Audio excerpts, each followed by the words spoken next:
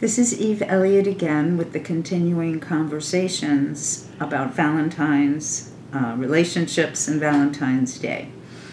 This piece is entitled Laptop Dancing, the unexpected advantages of long-distance relationships. So for those of you who have not got their Valentine nearby and who are familiar with how horrible the Skyping cameras are on these computers, you may understand why I'm putting makeup on in order to have a little visit with a long-distance relator, because you just want to look your best for this person you don't see very often.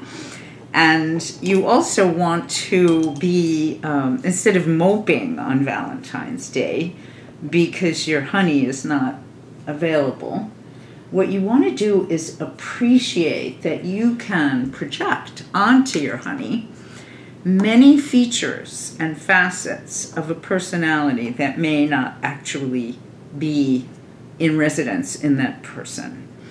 What I find is that when you are in close proximity with someone for an extended period, there's too much information sometimes, and it is a lot better to have the opportunity to project onto that person imaginary factors which you can then fall in love with. So this is kind of reminding me of the John Keats poem Ode to a Grecian Urn, which all of us, I think, who went to college were forced to read and analyze, and I'm very grateful I was forced to read and listen to analyses of that particular poem, because it's very, very intelligent. It's observation that these lovers that are chasing one another around this urn, and they're frozen in time in this very, very old ceramic piece. Because they're frozen in time, they will never catch each other.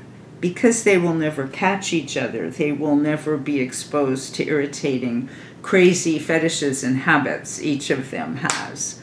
One of them will not develop refrigerator blindness, for example, and continually say, "Honey, where's the mayonnaise?" And after 127 of those requests to please locate the mayonnaise and interrupting the other person in their life, which could be inflammatory, these Grecian urn characters will never have that opportunity. They can constantly be in a state of yearning. And there is something very lovely about yearning.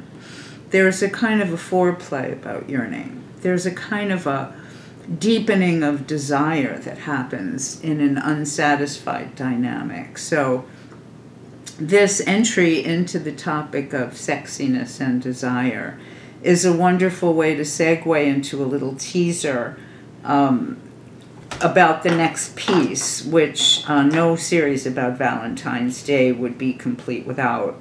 Naturally, it will be a sex-themed piece, and so do stay tuned for that.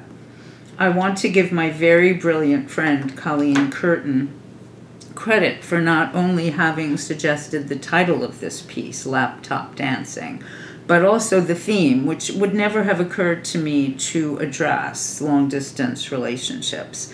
And so I want to take this opportunity also to thank you for the long-distance relationship we're having and for tuning in and watching these. I really appreciate it. I'm having a wonderful time speaking with you and thinking about these matters, which had I not decided to speak with you about, I wouldn't be thinking about. And it's kind of helping me come to some peace about gender differences and the challenges most of us face if in fact we want to enter into relationships.